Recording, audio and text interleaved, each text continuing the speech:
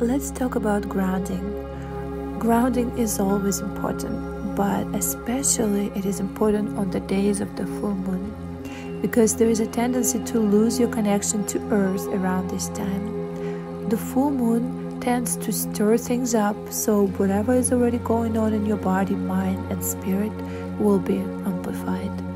All these times we grasp at whatever we think will keep us from losing this connection and in an attempt to stay focused and grounded. So with the full moon energy, we have to learn to let go.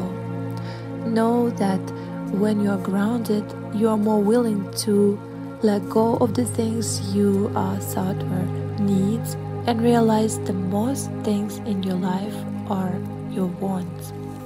Let go of the need to control every situation. Let go of the expectations of who you are and others and what they should be. Let go of everything that doesn't serve you, including the person you have been up to this point, to make room for the person you want to become.